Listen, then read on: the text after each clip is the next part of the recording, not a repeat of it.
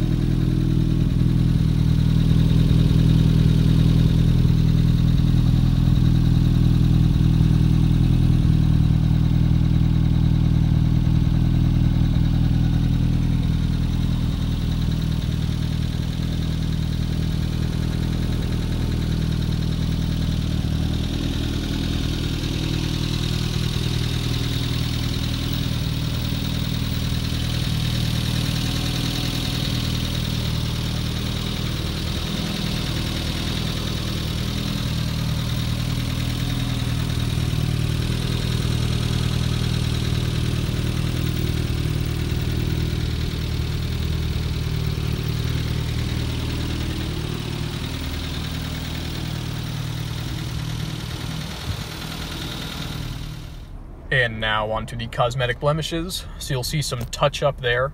There are a few of these touch-up spots scattered about the car.